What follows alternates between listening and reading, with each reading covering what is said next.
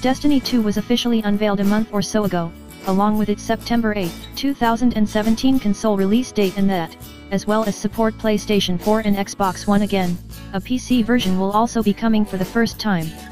We've played different modes on both PS4 and PC, during the Destiny 2 gameplay premiere event in Los Angeles, and we can confirm one thing, it's Destiny through and through. Fans will freak over it. However, we also found it much easier to get to grips with. Newcomers have been firmly at the front of Bungie's collective mind during development. You don't need to have played Destiny to death to enjoy the sequel. Nor will you feel intimidated. We've been playing different gameplay types on the two different machines, so have had a good taste of what's on offer, which we detail below. Hopefully, they'll give you an idea of what to expect when you finally get to try it for yourself. A public beta is expected in the summer, so that might be sooner than you think. Destiny 2 Preview, PS4 Strike.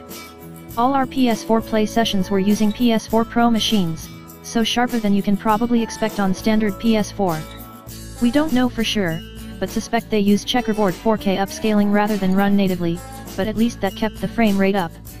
Again, it didn't seem to be running at 60 FPS, but it was certainly holding a stable 30 FPS, not bad considering it looks absolutely stunning. The strike mission we played was the inverted spire in the Arcadian Valley on one of the new planets, Nessus.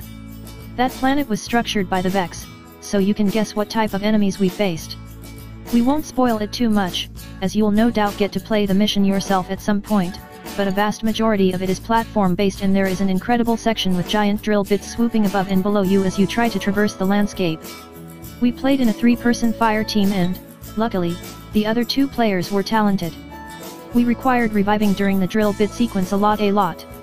The mission seemed to be over fairly quickly, something needed for a busy event where the turnover is rapid. However, we thoroughly enjoyed it, playing a warlock. Not sure how different it is to the original, but fun nonetheless. Destiny 2 Preview, PC PvP. Next up on our schedule was some PvP action on the new PC version. We'll be quite honest here, the Crucible was never our favorite destination on the first Destiny. It dented our pride far too often in the game's early days. But steps have been made to make the player vs player modes more accessible to people at different skills levels. For a start,